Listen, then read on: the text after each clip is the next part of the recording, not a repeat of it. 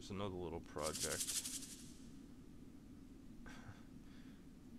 This is probably one of the most advanced things I ever built, mainly because it required a lot of scripting, and I had to actually follow an online tutorial and transcribe all of the scripts for the clocks by hand because the guy who did the tutorial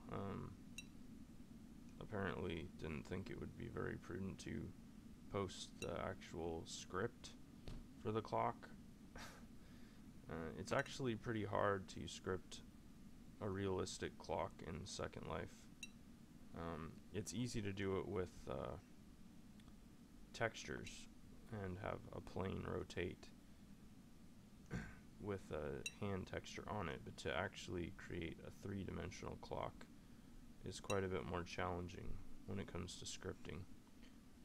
As you can see, this clock is accurate to real-world time. It's 6:13 p.m. PST, and of course I did a little bit of styling here myself to make this a little more legible. The red hand is the hour hand, you know, the biggest unit on a standard clock, so it's the thickest hand.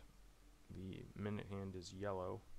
I mean, it was kind of like a lot of thought went into these color choices, even though it looks really ordinary. It's kind of like red is a slow, kind of like a stop sign red. Yellow is kind of like the transitory. Green is the go light, you know, the fast thing. So it's kind of symbolic. It makes it easier to read quicker.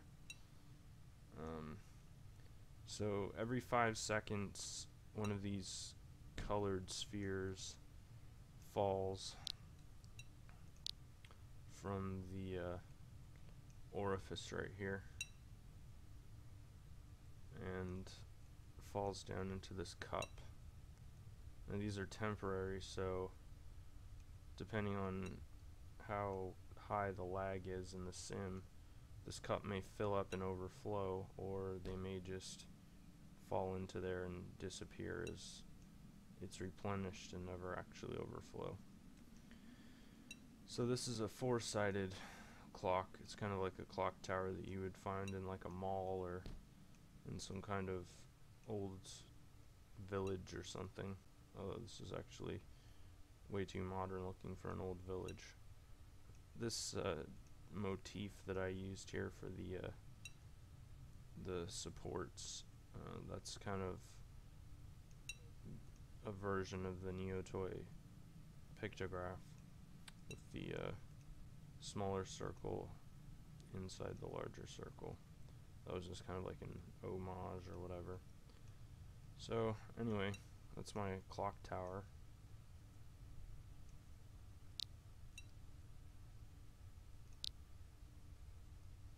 It's pretty cool looking. Helps you keep track of time while you're building, both visually and orally.